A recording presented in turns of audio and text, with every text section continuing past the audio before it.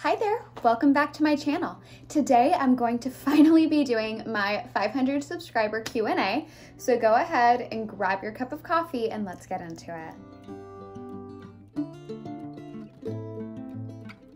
So jumping right into it, I thought we could go ahead and just get started. I went ahead and I put a little, the little Q&A box on one of my Instagram stories, screenshotted all of them, but then since I videotape on my phone, went ahead and wrote them down. So of course my notes are here as always, but let's go ahead and jump in.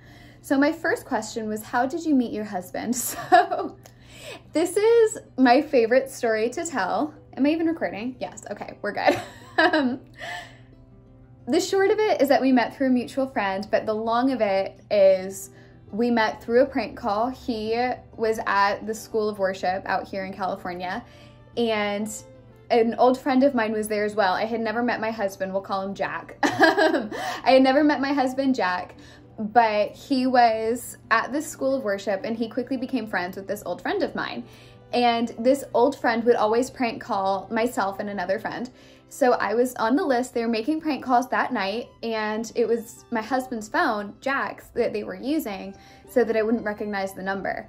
So I get this call at like midnight right before Easter, and it's funny, I always remembered that it was right before Easter because the church that I grew up in, my dad's church, my dad's a pastor, we always have done a sunrise service. So I had to be up the next morning at about 2 or 3 a.m. and I got this call at around midnight of this voice saying like, hello, this is Jeff Anderson, this is Jeff Anderson with the Coca-Cola Company, and you've won the Dr. Pepper Scholarship.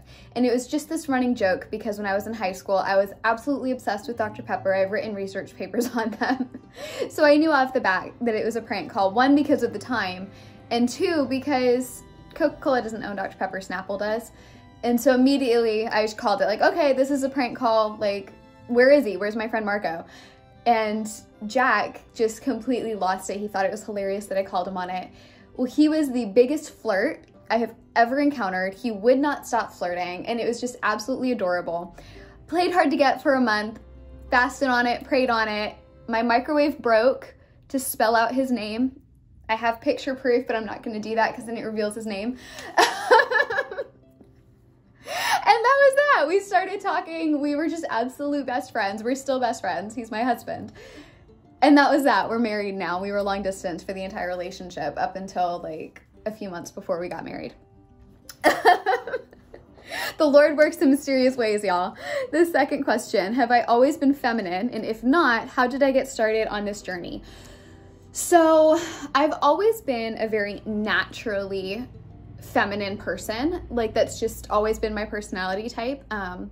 Growing up at that church that I grew up in, my running nickname from as early as I can remember was I was Lady S. Like my name is Serenity and everybody called me Lady S. And so I've always been feminine, but definitely growing up that was something that I rejected more because again, society, culturally, it's just kind of pushed on you to be this like go-getter, kind of somewhat masculine woman, to be the tough girl. And I'm the daughter of missionaries, and so I very much was always one who had my feet in the ground, like, you know what I mean, always getting my hands dirty. I grew up with a brother and all of his brothers, or all of his best friends who became like my brothers and all of that. But when I moved out here to California, it was definitely, this moment of, okay, who am I? I've just left this whole world that I knew of being a missionary child in, the inner city of Miami, as well as like, traveling to these different countries for missions all the time. And just this whole thing, as well as like growing up in the South, it was this whole world that I left behind. And then I came out here to suburban California and it was a complete 180. And so I really had to kind of figure out who I am. And I'll never forget, it's gonna sound so silly, but I was sitting on my bed we were staying at this point with my in-laws, and I was watching The Crown on Netflix. And I had this moment of like, how did you forget who you are? You're a queen. You've always been a queen. Start remembering it. Start living it again.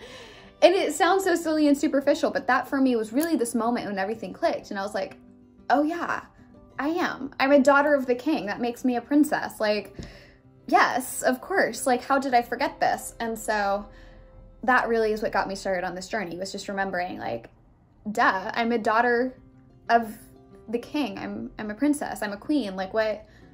How did I forget this? And so that's what got me started on the journey, was watching The Crown. How do I keep things fresh in marriage? I love that question. I'm a big believer in the fact that you change every day as a person, and so the person that you married is going to also be changing every day as a person.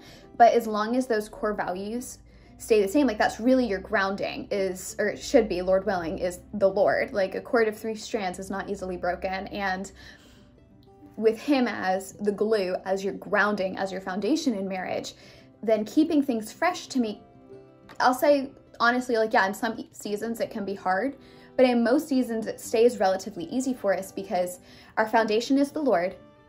Step beyond that, we're best friends. Like, he truly is my best friend. And then another step further, I'm changing every day, so is he. So every day I get to kind of learn and discover more about this person who I live with as our seasons of life change. And it's with this incredible dynamic of seasons change, we're changing, but we're best friends. And so the seasons that we're going through, we're going through them together. So when we made this drastic move, and it was this culture shock for me, coming from, you know, what I described before, this strange, I mean, honestly, like somewhat oxymoronic life that I led before, to now West Coast, suburban, like just completely different. This is his hometown where we live now, but he also saw that change, and he went through that change. He saw and lived in the world that I came from for a few years, and then went through that culture shock with me. He went through his own culture shock when he was living in Miami with me. So that's really what keeps it fresh for me. It's just the doing life together. It's doing life together, allowing the seasons to change, sticking to each other with that, keeping the Lord at the center, but then also remembering he's changing every day, and I get to discover these new elements of him every day. I hope that answered that question. The next question was, favorite preppy brands? I love this question. Gap. I love the Gap. Like, I'm pretty sure what I'm wearing right now is from the Gap. J. Crew, obviously. Old Navy. I love the classics more than even preppy. I love the classics, but then also Keel James Patrick. KJP is where it's at. Love them. Vineyard Vines. Lilly Pulitzer. How did I forget Lilly Pulitzer? But am I still going? Something beeped. Okay. But yeah, I mean, the staples, but really Lilly Pulitzer. And the more I think about it, always Lilly. What is my favorite meal or food to cook? That is a hard one. This time of year, I really love cooking soups. So something I've learned to cook since marrying my Mexican-Italian husband is pozole, and I absolutely love it, as well as one of my favorite things to cook growing up was always Brunswick stew. If you don't know what that is, Google it. It is just an old Southern recipe. It's really good. Grew up on it. My dad would make it for me every year for my birthday. So that's still my favorite food this time of year. I'm an October baby. So I'm actually gonna be cooking that soon. Besides that, I love making, there's this one macaroni casserole. It's just the best, like hearty, thick, you know, the good kind of mac and cheese that when you cut into it, it stands up. I love that. I'll link that recipe down below. What is my favorite book? It's easier for me to say favorite authors. I'll put it that way. I love anything by C.S. Lewis, and I've read pretty much every book by Gene Stratton Porter. I love her writing. Her books are kind of hard to track down. She's the one who wrote A Girl of the Limberlost. That's one of my favorites of hers, as well as Laddie. That was the first book of hers that I read, and I'm trying to get my mom to send all of them out from Florida because I have this whole collection of all of her books that are all about 100 years old now, like the physical copies are, but they're my treasures. I mean, I read them nonstop from like middle school through high school. So yes, anything by C.S. Lewis or Gene Stratton Porter. What else? What do I love and admire most about my husband? 2 things immediately come to mind. The first is his level of, I guess you could say, initiative. Like when we met, he was straight up flirtatious, which I love because he's upfront. He's like, within, I kid you not, week 2, we hadn't even met in person yet. We weren't even dating yet. He just told me off the bat, I'm going to date you, And if I date you, I'm going to marry you. And that's where we are. So I love that, his level of taking initiative as well as his level of honor. He will never do something, no matter what. He will not cross his own level of integrity. That line will never be breached. There's nothing that can make him do it. It is just his level of integrity is so solid, and that's so rare to find. So those are the two things I love and admire most about him. If I'm checking, it's because I want to make sure I'm still filming. How do you deal with and overcome homemaking laziness? So I actually made a video about that. I will link it in the cards below, or above. I say below as I'm pointing up. I will link it in the cards. But also something that's helped me a lot recently is the Fly Lady app. That for me has really helped me just stay on top of things, keep myself accountable. So that's a really good one, as well as the Fly Lady Pro app, and that's free. A close-up and story of my wedding rings. Okay, so here are them. I want to see if you can see them. Can you see them? These are them. I have my engagement band at the top here and then my wedding ring right below it. So the story of those was I was actually on a 6-month missions trip in India at the time. I didn't spend the whole 6 months in India. I did YWAM. So I was on outreach in India at the time when it really was just like, okay, my husband and I are going to get married. Like, we had gotten the approval from our parents because I was 19 at the time. And that moment, I want to say it was February 2nd, is still the time that I really remember as like, that's when we got engaged. We have another date that I wish I remembered, March something, of when we actually like got engaged and he gave me the ring. But I picked out the ring online on Etsy in February, and I'll never forget that because I was staying, it was actually in Nepal at the time. And I ran in, there was this kid in the group who was like my big brother.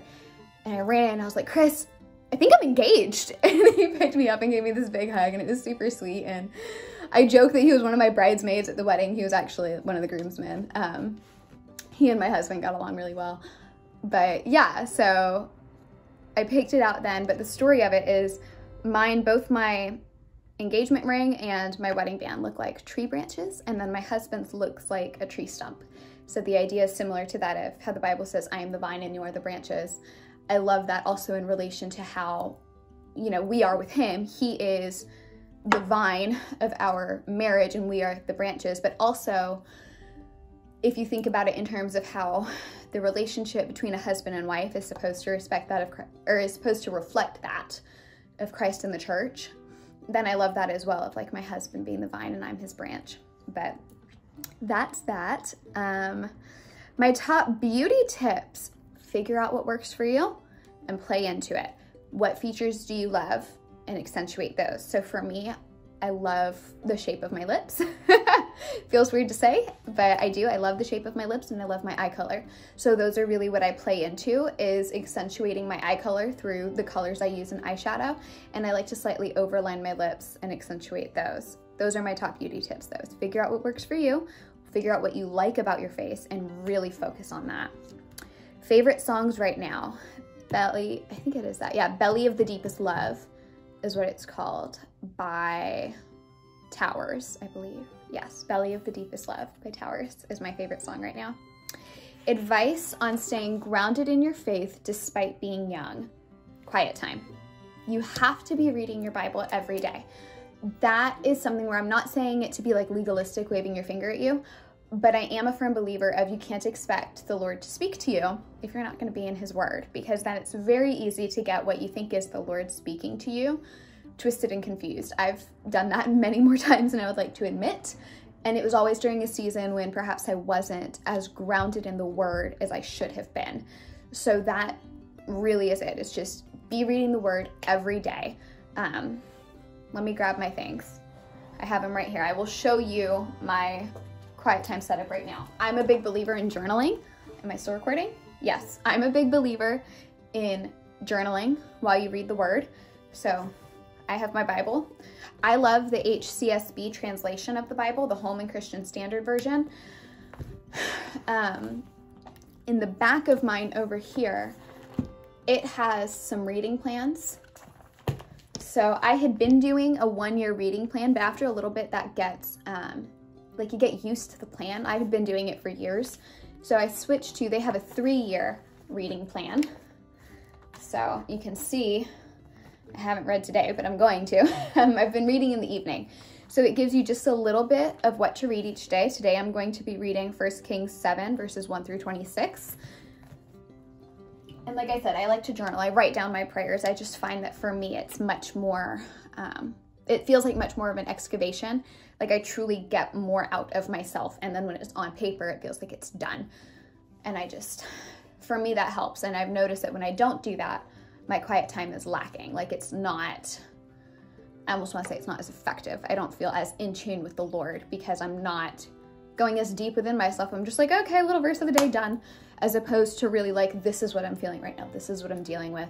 Laying that at his feet and then allowing his word to speak to me as I read it. Now, the other thing I've been loving is John Eldredge's Restoration Year. This is just a little daily devotional. I will read you his for the day. Why not? So, today's would be November 10th. That's the day I'm filming this. A Will of Your Own. And John Eldredge at the top quotes Joshua 24, verse 15, the New Living Translation. If you refuse to serve the Lord, then choose today whom you will serve. But as for me and my family, we will serve the Lord. And it says, God enables you to love. He gives you the greatest treasure in all creation, a heart. But just as you have lost your wonder at the world around you, you've forgotten what a treasure your heart is. All of the happiness you have ever known and all of the happiness you hope to find is unreachable without a heart. You could not live or love or laugh or cry had God not given you a heart. And with that heart comes something that just staggers me. God gives you the freedom to reject him. He gives you a will of your own. Good grief, why? He knows what a free-willed creature can do. He has already suffered one massive betrayal in the rebellion of the angels.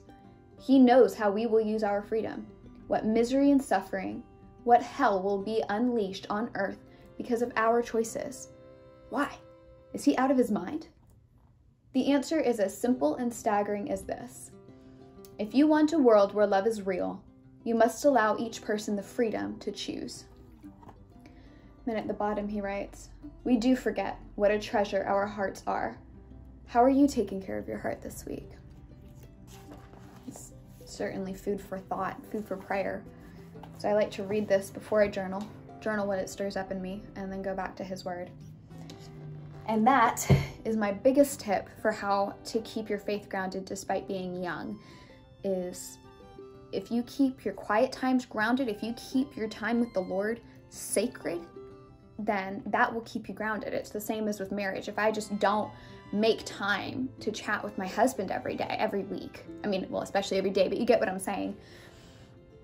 Can I really say we have a marriage?